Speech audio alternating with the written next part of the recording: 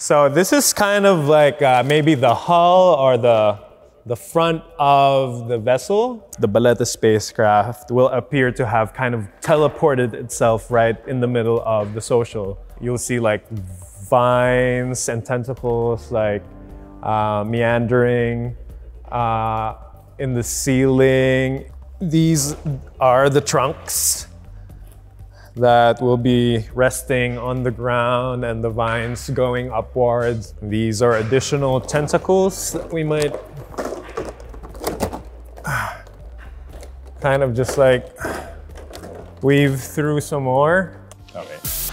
I'm currently working on a brand new installation for The Welcome, a spectacular series of events chosen by the people of Greater Manchester, which will take place at Factory International's home, Aviva Studios, from the 11th to 19th of November 2023. Do I have to mention the name of the place, or not really? Salford. Not like sulfur, but with a D. No, kidding. Is that right? Salford. So yeah, it's been 10 days. Has it been 10 days? And it's been slowly getting colder and colder since we've arrived. We have until next week here until we move on site on the 6th. So that's the exciting bit, I feel, like adjusting to the space, you know, cutting bits here, making things fit. Planning things out meticulously is not something that we do. We have described creative work in the Philippines as being in disaster response 24/7. There's always just like, it's very guerrilla. It's like, you make things work with the means that you have. You know, if you're persistent enough with the thing that you want to do, you'll find a way to make it happen. We are doing a series of workshops where I get to share how I approach kind of transforming plastic bottles into the embellishments. Like these, they would look like alien plant life or alien flowers that we would attach to these structures. Almost always there is a workshop component whenever I do work in a particular place. Just my way to like relate to even further to the community that I'm doing work for and doing work with.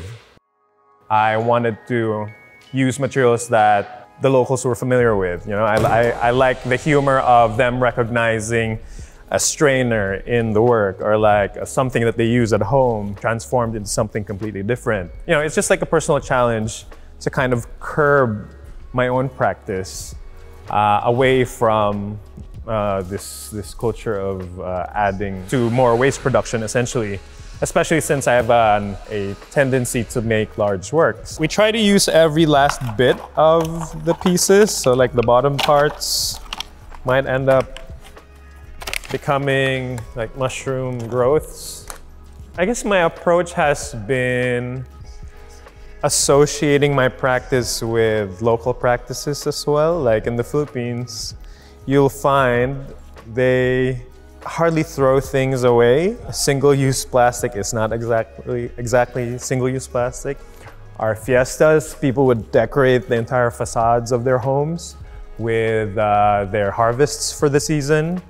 So these are our local and pre-colonial forms of what we would, I guess, associate with installation art.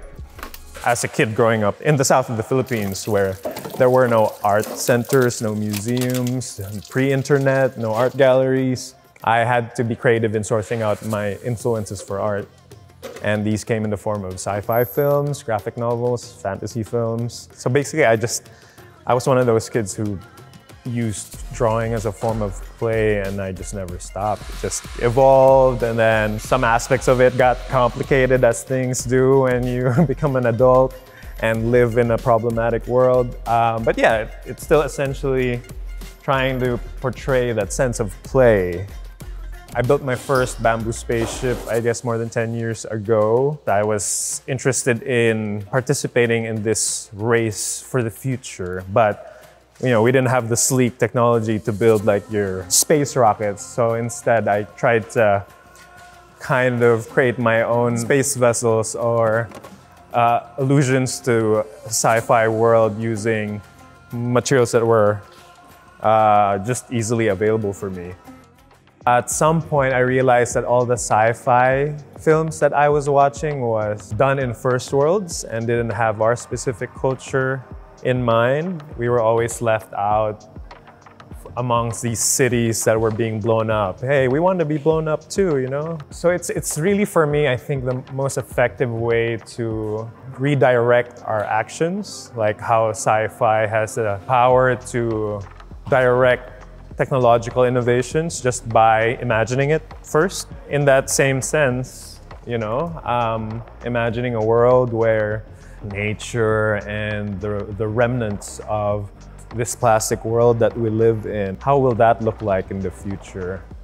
This speculative sci-fi also addresses the question of the possibility that the Philippines might end up becoming the world's trash destination. It's happened in the past that certain first world countries have been shipping in secret non-recyclable waste to the country through underground dealings with, you know, certain local government. I won't name names, but yeah. So this thing happens. What would this future Philippine society look like if that does happen? How would the many peoples of the Philippines adapt to this new ecology of trash? I've been doing Balete sculptures. I mean, sculptures referencing the Balete tree, which is a mystical tree in Southeast Asian lore. It's actually sacred in most Southeast Asian countries, believed to be the abode of spirits. But when the Spanish arrived back in the 1500s in the Philippines, they found ways to discourage us from worshiping nature. And now we have a complicated relationship with the Balete tree. It's now also a source of fear. It's what our grandmothers and mothers would tell us to not go to unless we want to be cursed by some evil spirit.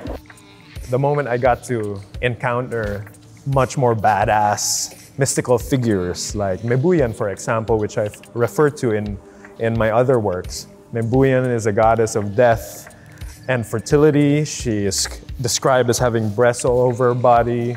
She determines who lives or dies just by shaking a lime tree. If the fruit that falls is ripe, the person who will die is old and has lived a ripe old age. And if the fruit that falls is young, these would be children that would die.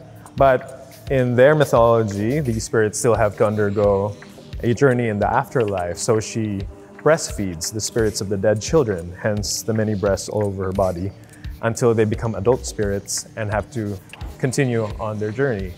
Yeah, just like, how badass is that? You see all these other films and stories referencing their culture's mythic figures and transporting them into the realm of the future.